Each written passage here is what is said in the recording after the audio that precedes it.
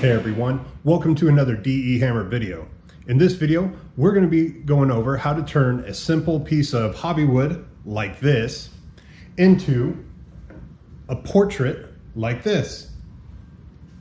We will be using a free open source program called Stipple Gen 2. There'll be a link down in the description that you can go to download it. And before we jump into how to make everything, if you're enjoying these videos and they're helping you out, hit that subscribe button and give me a thumbs up on the video. So let's jump into how we're going to do this. So the first thing I'm going to do is I got 100 grit sandpaper here, and I am just going to sand this down a little bit here. Just going in a small circular pattern. Okay. Go over it one more time. Again, this nice small circular pattern here. You also want to pick out the best side of your board. We will be painting it black, but I prefer to get a side with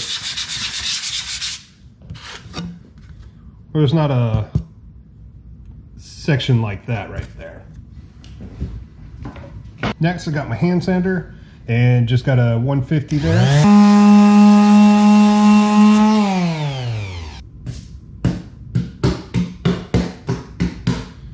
Dust that off, and let's go switch over to the 220 grit real quick. All right, now I got my 220, so let's hit it with that.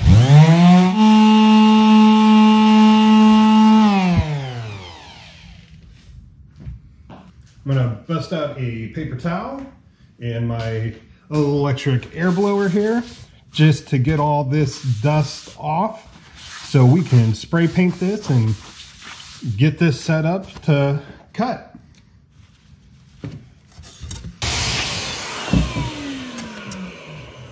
All right, now we're ready to put on the black coat of paint.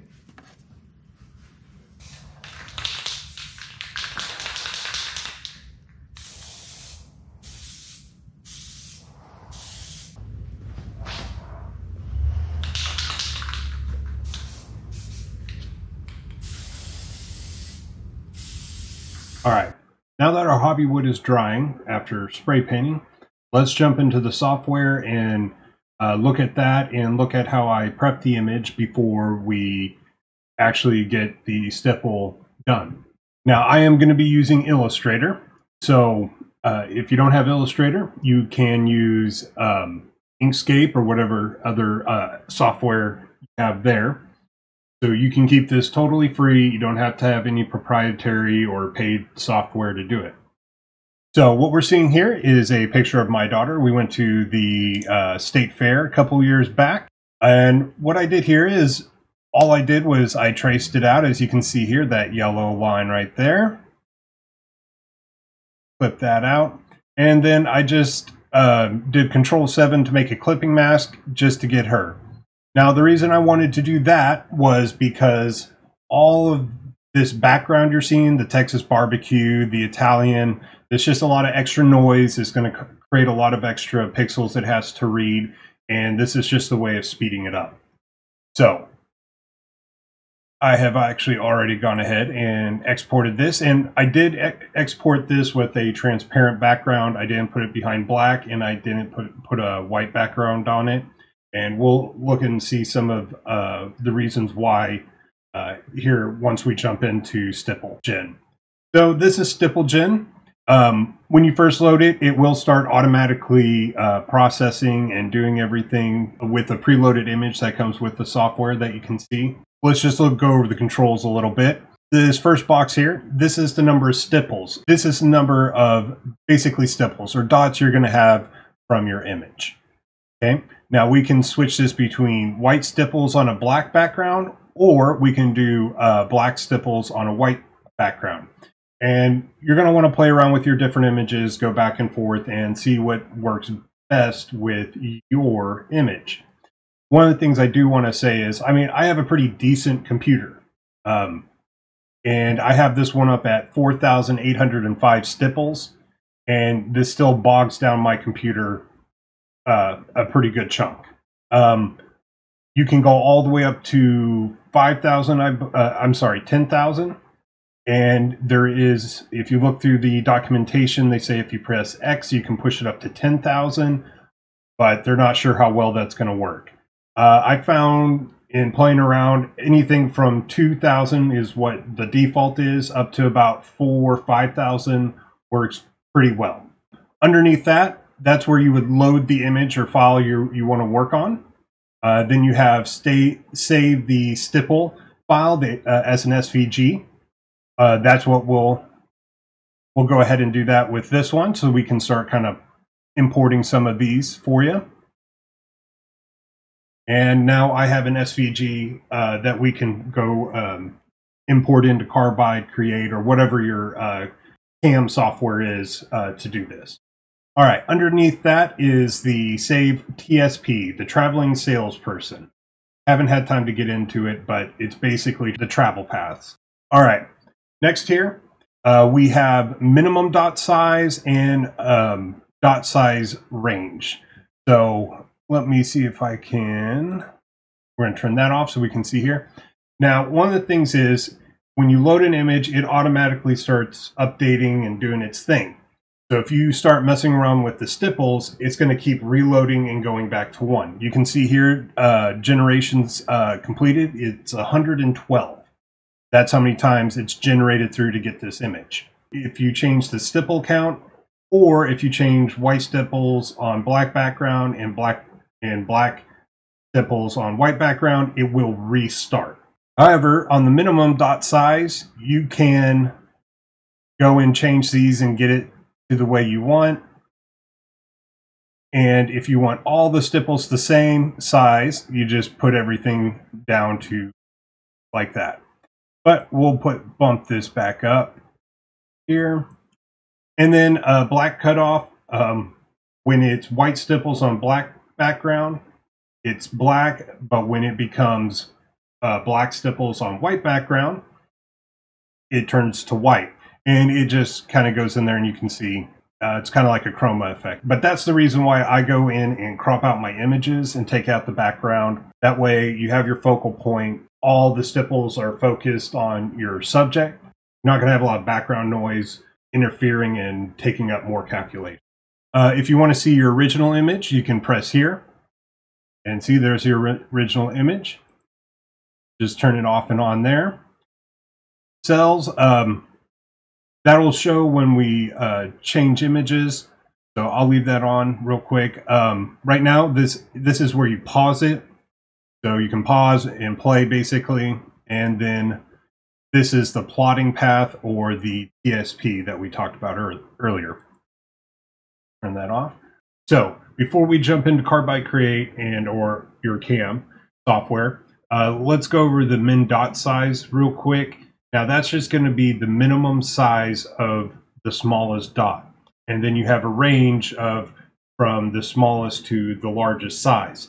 What you want to avoid here is getting so big that the dots start really overlapping. You're going to lose some of the effect. So you want to make sure you keep it to where your dots are not overlapping.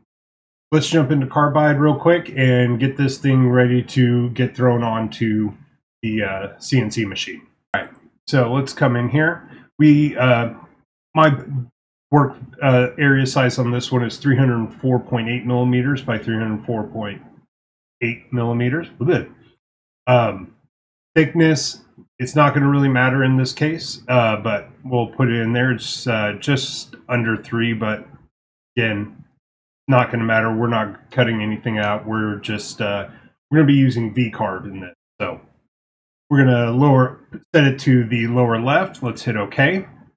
Now let's go ahead and import. Kind of a large file, but let's group all this together.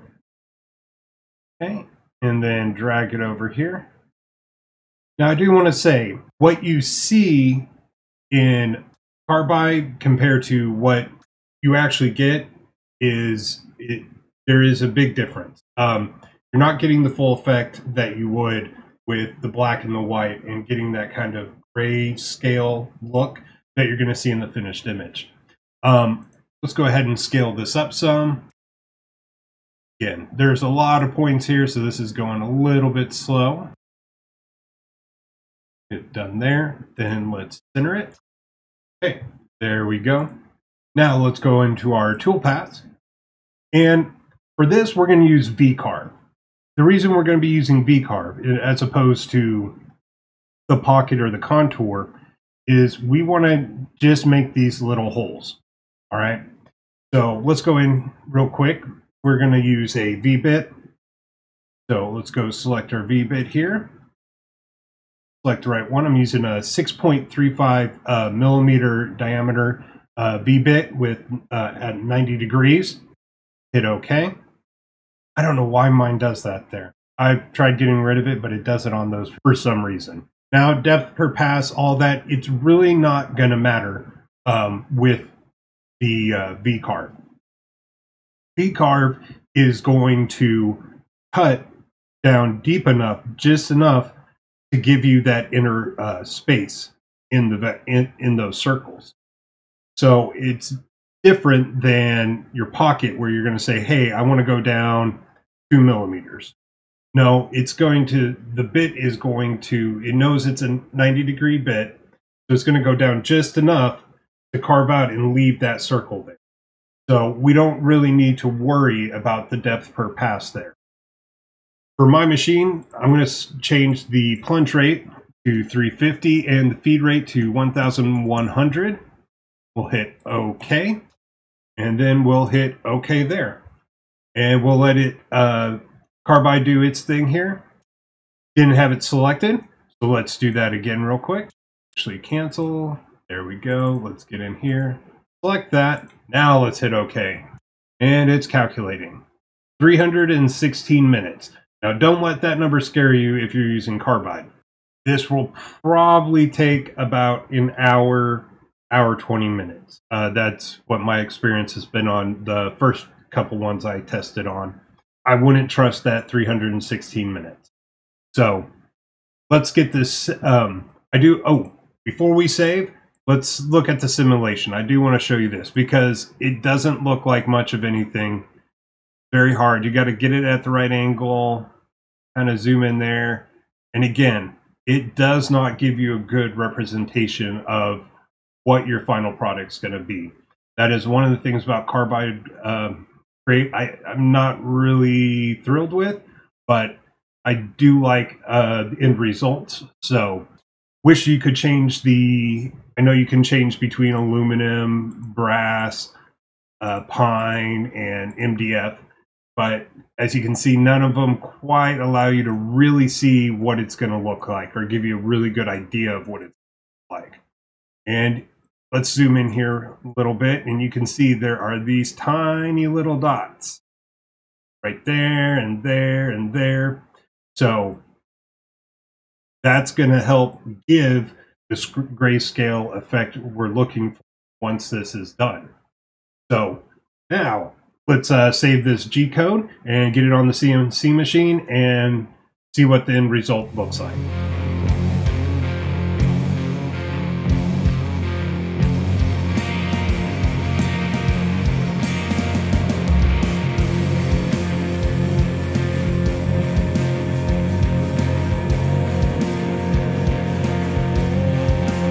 All right, and there it is.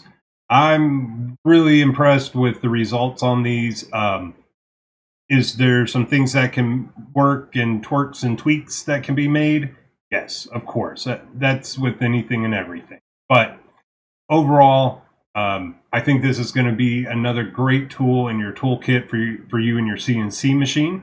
I'm really impressed with the effect of this. It's just black on white or white on black, and then you get this kind of grayscale depth to it. And it's just with, you know, black and white and varying size circles. I just find that really cool. Do want to say again, this is the Stipple Generator 2 by Evil Mad Scientist Laboratories. The link to this is down below, and again, you can read up all about it, download it for free. and let me know what you guys think about it. Do want to mention I do have some new stickers that I got, holographic little 3-inch ones. So if you're doing that sticker swap thing, comment down below. We'll get something worked out. We can swap up some stickers. Thank you everyone for watching. I really do appreciate it. If you haven't subscribed yet, hit that subscribe button. If you like this video, hit that thumbs up. And until next time, keep making stuff.